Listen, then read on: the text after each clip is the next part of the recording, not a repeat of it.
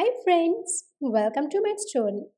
In today's video, we will learn to solve the equation 6z plus 10 is equal to minus 2.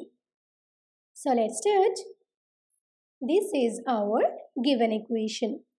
Now we will subtract 10 from the both sides. Doing so, we get 6z plus 10 minus 10 is equal to minus 2 minus 10. Now look that in the left hand side we have plus 10 and minus 10 which is 0. So we are left with 6z. And in the right hand side we have minus 2 minus 10 which is minus 12. Now as the coefficient of z is 6, so we will divide the both sides by 6. Doing so we get 6z by 6 is equal to minus 12 by 6.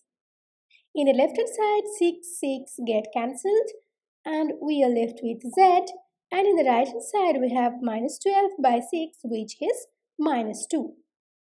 So finally we get z equal to minus 2 as our answer. Thank you for watching. Please like and share this video if you find it useful.